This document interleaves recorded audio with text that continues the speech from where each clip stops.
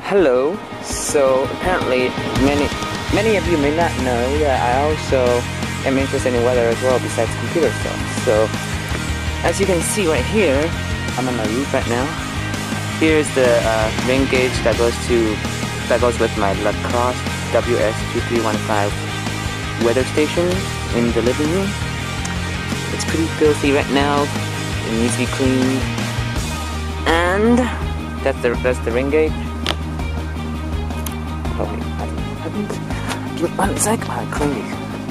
We're still finished remodeling our roof right now. So let's see. Let's see if I don't get myself in these little holes. Alright, so here's the Anemometer that goes with the rain gauge over there. So it measures the wind speed. That's what it and direction. That's what it is. And also I have the Davis Vantage Pro2 Anemometer that goes with my Davis Vantage Pro2 weather station that's in my room. And I use that one mostly because it's more accurate, and also I upload my weather data to Weather Underground.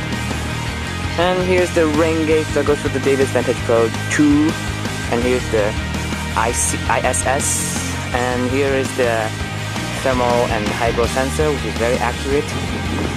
And yes, I'm running it through cable instead of wireless because cable is more, I don't know, convenient for me. But otherwise, yeah. Just in case that you never knew that I'm interested in weather, now you know.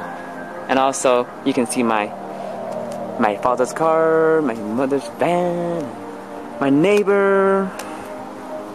Cool, huh? There's the house, and there's the TV antenna, and there's the chimney. Yeah. So let's go back down without falling, presumably. Let's see.